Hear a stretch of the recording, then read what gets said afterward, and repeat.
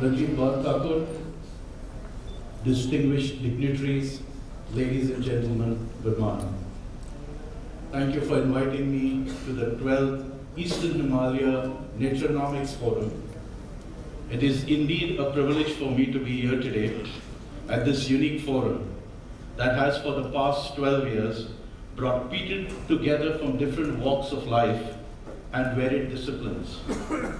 From corporates, conservationists, social entrepreneurs, grassroots communities, students and custodians of the natural assets. All of us are here today by a single mission of conservation and recognition of the interdependence of nature and economics. I've had the good fortune of knowing Ranjit for a while and very impressed with his vision for the Bharucha Foundation.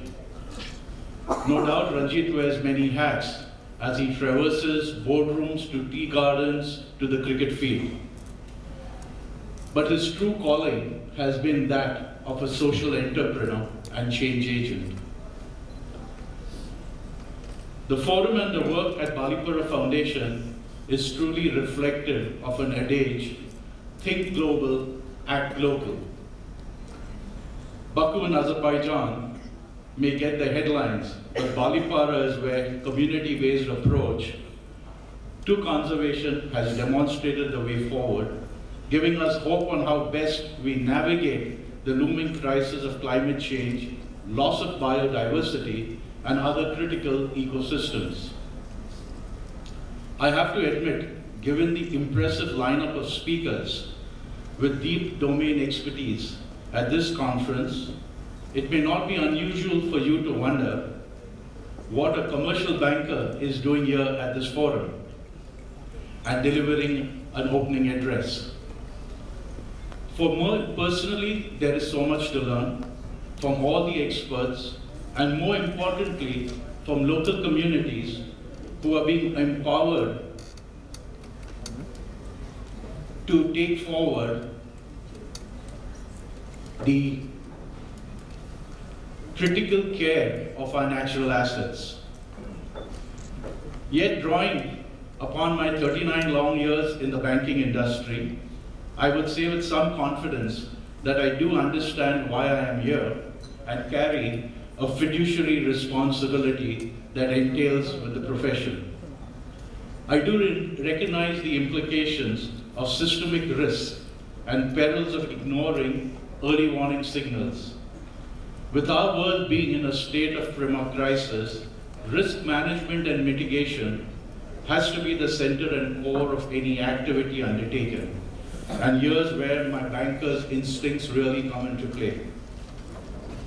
When one looks at risk, they generally get bucketed into known and unknown. Risk or a combination thereof. For instance, when we had the pandemic, it was an unknown unknown. Climate and nature-related risk, on the other hand, are known unknowns. Here we know the risk, but we don't know is exactly when and with what intensity it may occur. What is more concerning is the deep interconnectedness of these risks on the ecology, economy, livelihood, health, among several other factors.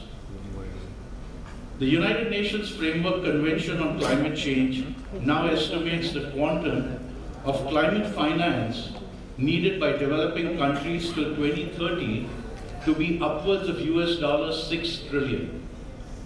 This is exponentially higher than what was envisaged in 2020. It is evident the cost of inaction far outweighs the cost of action. And that's the reason why we are all here today, to collectively share ideas, learn from each other, and work on solutions which could protect our planet. Climate change and biodiversity loss hurt the vulnerable segments the most. This is the segment that is most likely not to have climate resilient homes, nor access to insurance or pension, and are most vulnerable to health hazards.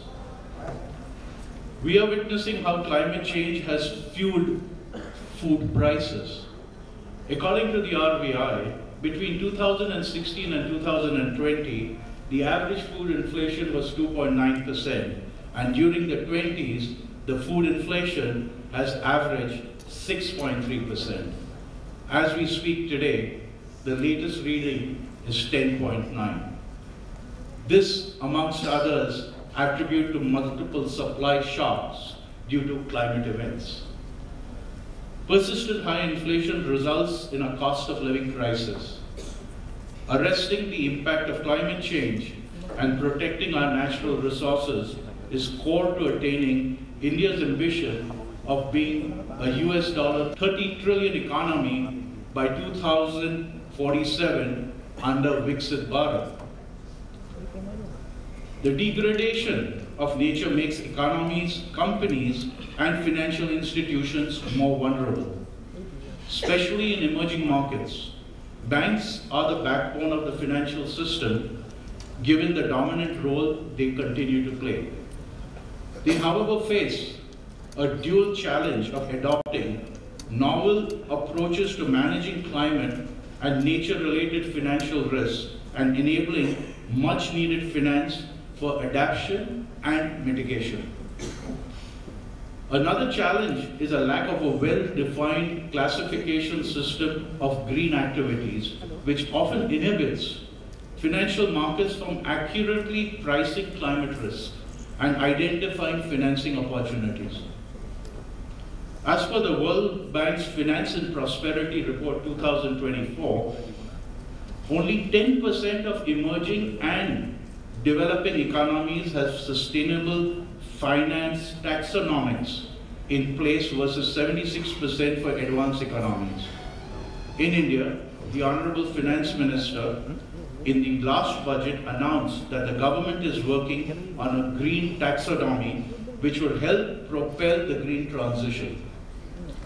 Supplementing this, the central bank is also expected to finalize guidelines on climate-related financial disclosures. Loss of ecosystem service could impact sectors like agriculture, fisheries, industries dependent on forestry production, amongst others. This in turn could have spillover effects on credit, market, and operational risk for the financial sector and in turn for the real economy. The path forward is clear. Banks and financial institutions will have to play a meaningful role in climate and nature-related adaptation and its mitigation projects. For this, environment and social due diligence must form a part of any lending or investment activity. Let me now shift gears to the core theme of this forum, the future of the third pole and the eastern Himalayas. In the mainstream narrative, one certainly hears a lot about the North and South polar regions and declining sea ice in the Arctic and Antarctic.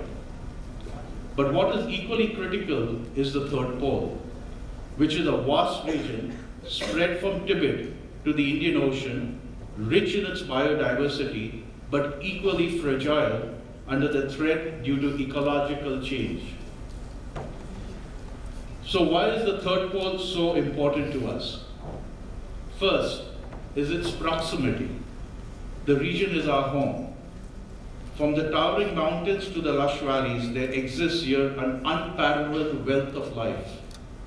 1/3 of South Asia's forests and 1/12 of the world's biodiversity is housed in this very region. The treasure trove is instrumental in regulating global climate patterns, especially in South Asian monsoons, and maintaining economic system stability. Second, the region is Asia's largest freshwater reserve, often called a water tower, that feeds some of the world's most important rivers, sustaining agriculture, industry, and communities far beyond the region itself. A staggering 3 billion people in Asia, or 37% of the world's population, depend on the third pole's water resources. Today, the world's economic growth is powered by Asia, and incremental growth in the world's population will predominantly be from Asia. So prevention of these water resources is not about a choice, it's a necessity.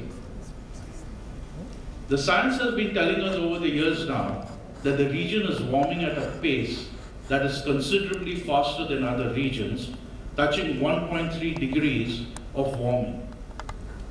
This in turn causes accelerated glacial melt, dramatically altered precipitation patterns from floods to desertification, coupled with several erratic monsoon patterns.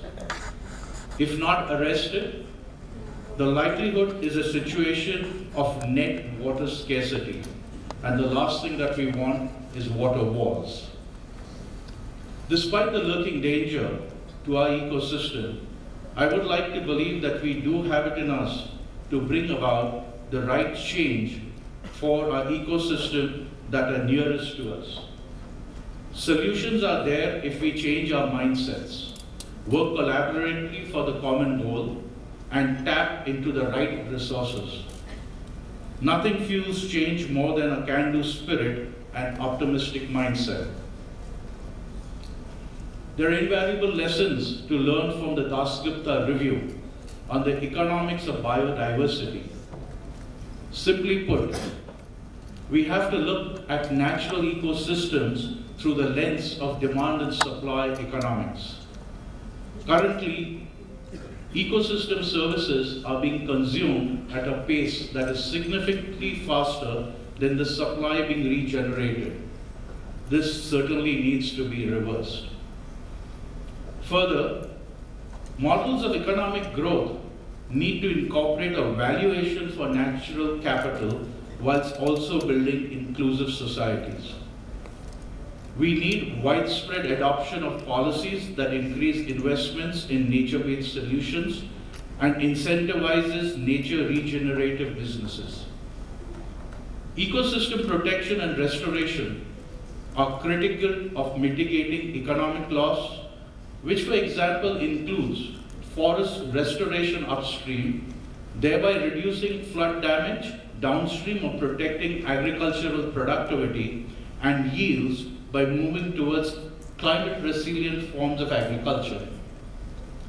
Another valuable lesson is never underestimate the power of local knowledge.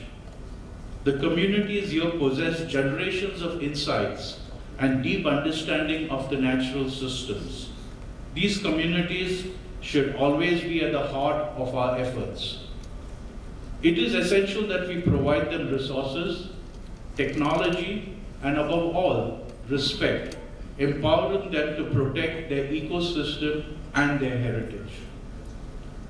Focusing on youth who live in these regions and ensuring access to quality education, skill development, and vocational training in green entrepreneurship will go a long way in this objective.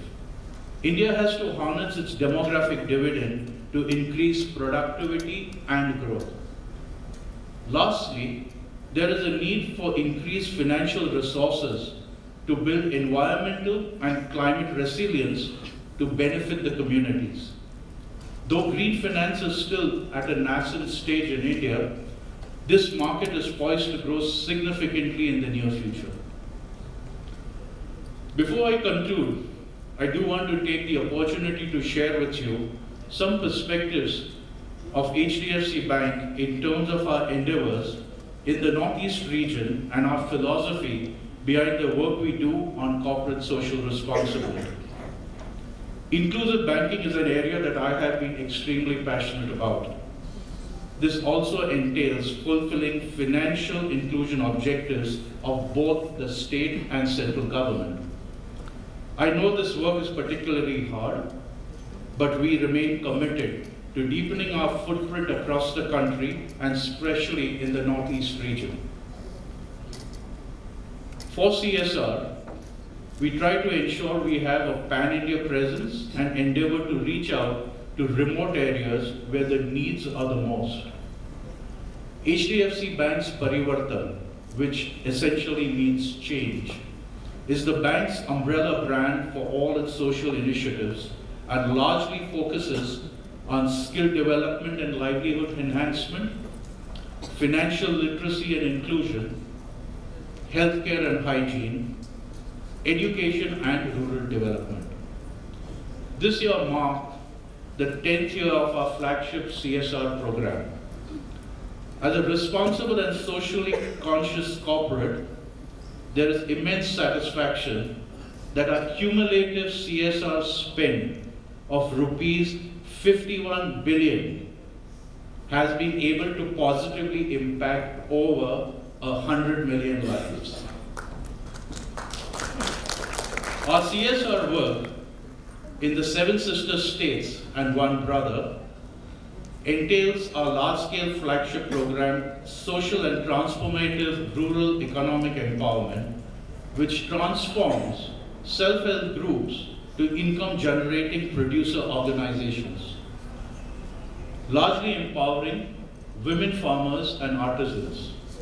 Other CSR initiatives in the Northeast region include establishing facilities for processing solid waste, installation of solar lights, smart classrooms, drinking water facilities, youth skilling, and forest restoration. To conclude, I want to thank each one of you for your dedication to this cause. Let us reaffirm our commitment to preserving this remarkable region. Together, work towards a future where the third pole remains a thriving symbol of resilience and wonder, a source of inspiration for all. In life, we all learn, earn, and return. Thank you.